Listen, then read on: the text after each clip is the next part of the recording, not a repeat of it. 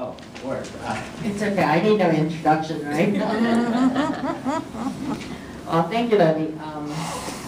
Self-introduction. My name is June Kim, and I am the Executive Secretary for the World Hunger Poverty and Sustainable Ag and Development Programs for the United Methodist Church's Humanitarian Relief and Development Agency, for United Methodist Community Relief. Anyway, regarding this issue, and I've had the, again, real privilege of being able to be in a context of working on programs and along with peoples for alleviation of poverty efforts. So UNCOR does humanitarian aid. Of course we do disaster relief, but a lot of it is centered on global development and how do we do that. And the theme of promoting empowerment of people, and I have my mentor right next to me, Marta, who taught me very early on, you can't teach people empowerment. Either you are yourselves be empowered. So what we are hoping to do is set up and create the environment in which the people feel like and have the confidence to stand up for their rights. And I've seen in a lot of our work, we do programming that we hope will be sustained. And so many NGOs internationally are doing work and development, quote unquote development work.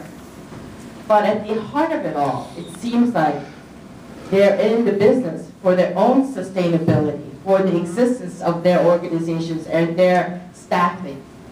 And so, I've been taught, so many NGOs are in the habit of the drop and go policy. So you get money from private donor agencies or a lot of our government agencies, aid agencies, and they go to a country, set up office, they hire expats, they hire some locals, and they are there until they spend the money and they go.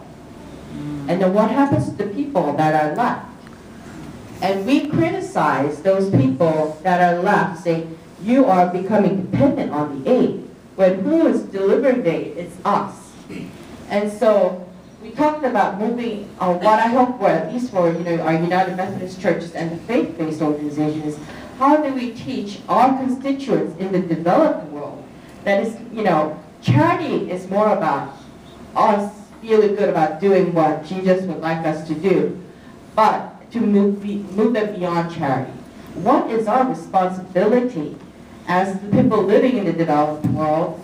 That it is our responsibility. And how do we break that cycle?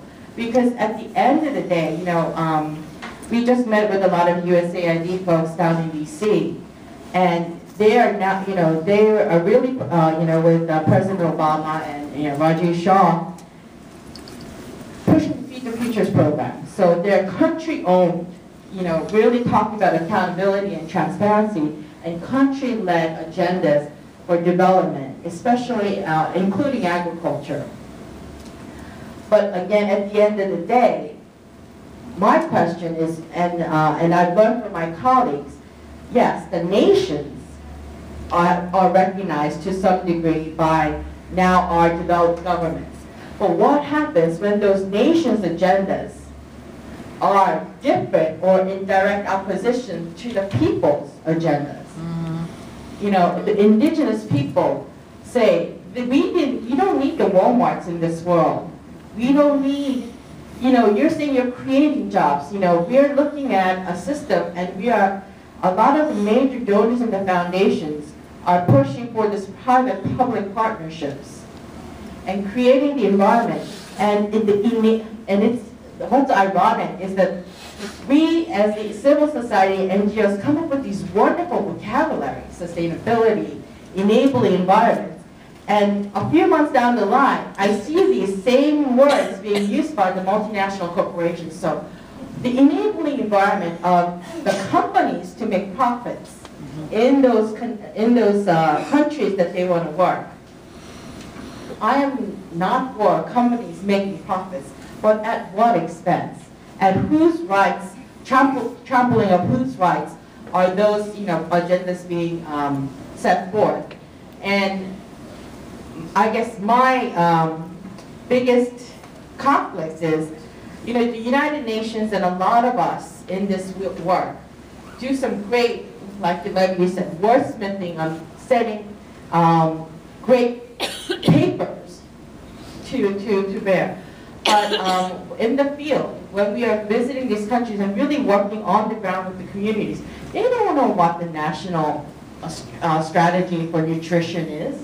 All they know is they're hungry.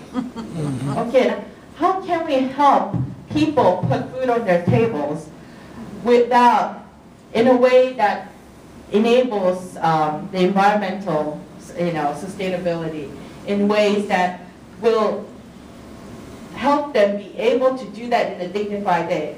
And we are getting driven by the agendas of our donors.